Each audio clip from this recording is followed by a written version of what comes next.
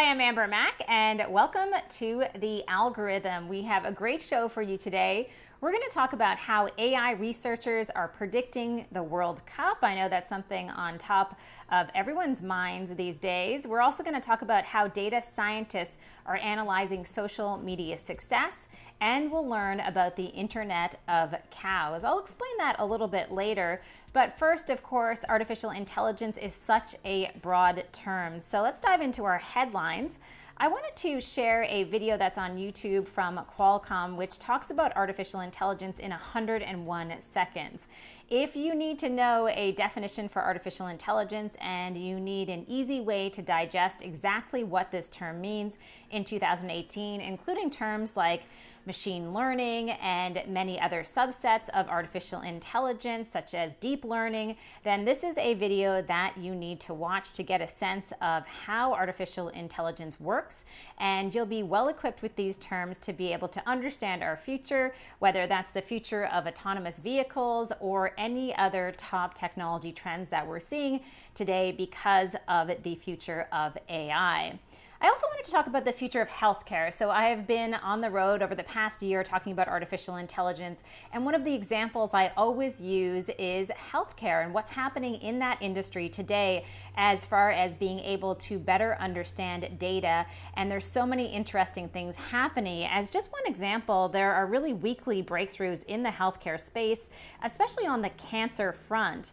Now, if a patient has, for example, a brain tumor, it can sometimes take up to 2 hours or more to complete a computer process that would detect small changes over time in the scan. Imagine that 2 hours, 3 hours, maybe 4 hours. However, this past week, MIT researchers shared how machine learning can help register brain scans up to 1,000 times faster.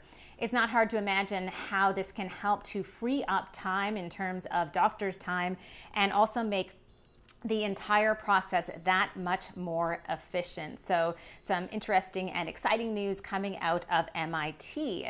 Now, I want to switch gears a little bit and talk about what's happening in the beauty space with artificial intelligence. And this is a surprising one.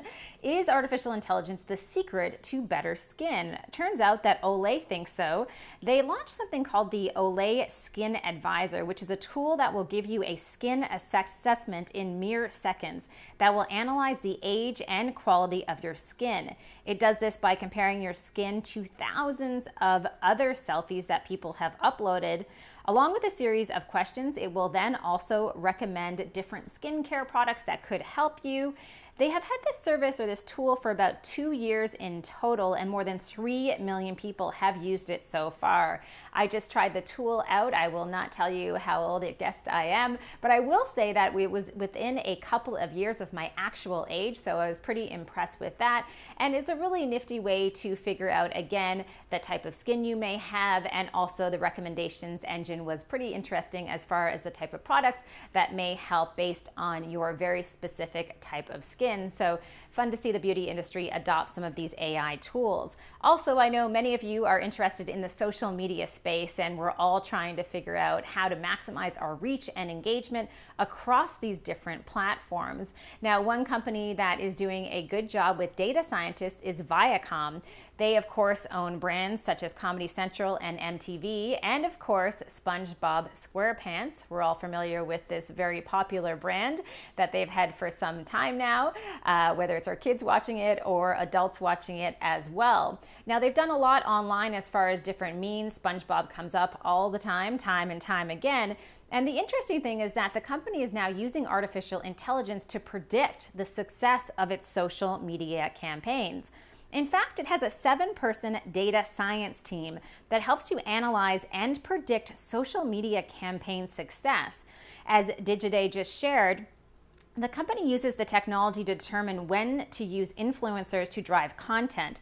The technology can tell within 8 hours of a post publication whether it will perform well relative to the expected results. I'm very excited about this because I know today in the digital marketing space that so many of us are collecting data. We have an abundance of data, but we are really starving as far as knowledge and understanding of how to use that data and how to do a better job to see our community communities grow in the social space. Another thing that I'm really interested in is any type of innovation that's taking place on the east coast of Canada, where I'm from originally. And I was excited to see in the agriculture space that there's a New Brunswick company that is building a new system that will use artificial intelligence to help dairy farmers test milk and maximize profitability. At each station, there will be sensors collecting data from a cow about the milk and its protein, fat content, and other qualities. The company is called Soma Detect, and it's part of a growing trend of businesses that are focusing on something called the Internet of Cows. So also fascinating to see how IoT is entering into the farming space and how farmers are relying on that technology along with artificial intelligence to maximize their production as well as their profits. Now, as I mentioned off the top of the show, everyone has a World Cup fever. We've all been talking about the World Cup this week, and if you do have World Cup fever, you will be interested in knowing how a group of European researchers is currently using AI to determine who will win this year's World Cup. Yeah, they're using machine learning, and they've simulated 100,000 World Cups, taking into account a number of different data points such as ranking method and more. On the top of the list, they predict that Spain will be the winner of the World Cup with a 17.8% chance of winning. Up next is Germany at 17.1%, and Brazil is number 3 with a 12.3% chance of winning. So I'm sure lots of you will have different ideas and predictions based on your own set of data and knowledge, but we'll see what happens when we find out who the winner is. Now, if you're interested in health and sports, you will love our tool to test. So every episode of the show, we're going to talk about a tool that you can try out. And this week, it's all about calories. There is an app out there that's available for iOS devices and Android devices. It's called Calorie Mama, and it's instant food recognition. All you do is snap a quick photo of your food, and you will get instant nutritional information. The database is just getting better and better all the time as far as how much information they have about nutrition based on different meals, and it will really help you better manage what you're eating and understand what exactly it is that you are eating as well.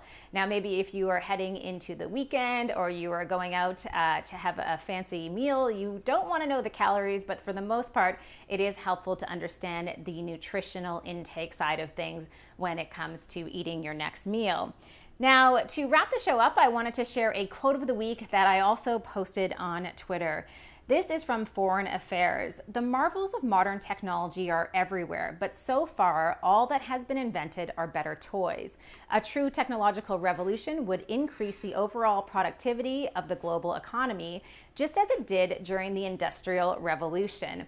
I had quite a few people tweet back at me after I shared that on Twitter, and I do agree that there are plenty of examples, whether it's in healthcare or in agriculture, how artificial intelligence is helping to do more than just make us more productive.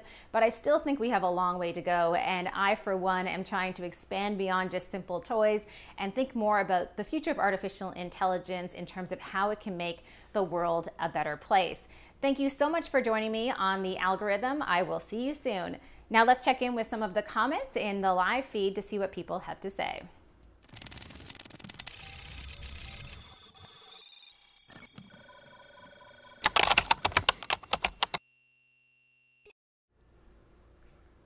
All right, so this is kind of the after show for the show, and we are experimenting right now with this show, what it will look like. I'm just curious for people who are watching right now. I can see all the hearts coming in.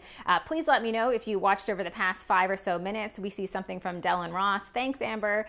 And I just wanted to check in with everyone and see what you thought about the format and the type of content as well. So we will be sharing this show across multiple social media platforms like YouTube and Twitter and LinkedIn and Facebook, but for the purposes of right now, just checking in on the Twitter feed and in Periscope if you're watching. So let me know if you're watching and where you are watching from, and I will follow along. So as I mentioned, this is really just a test as far as figuring out the best format for the show. We are always experimenting with different formats and ideas and trying out different services. I think this is Steve who's saying hello. Hi, Steve. Thanks for joining us. Chris is bringing up some of the tweets as well from the show. That's another thing that we're going to try to do, and get people to use the hashtag, the algorithm, and ensure that we have a live component of this show as well.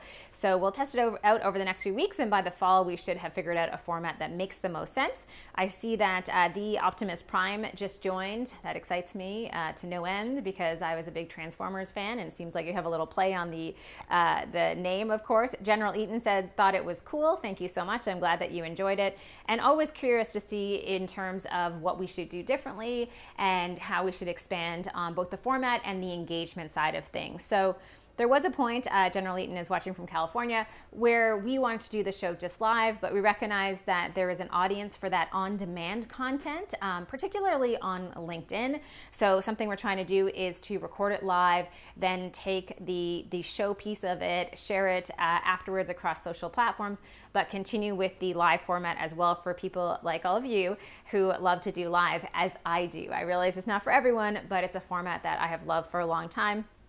And I know Chris likes it as well, because it means less editing. So scroll for comments. We can see here, Chris, we have your little instructions on the interface that I can see on the feed as well. So that's kind of fun. And we can see it's kind of a cool, engaging. AI seems like a stretch for those examples, except for the cow one. That's funny. Yeah, I mean, I think that like many people are just kind of experimenting a little bit with how they can incorporate things like machine learning. And the only way you're going to figure out the full potential of how AI can change your business or complement your business is to start experimenting right now in some really simple ways. So it's good to see everyone from the beauty industry and beyond who is trying things out.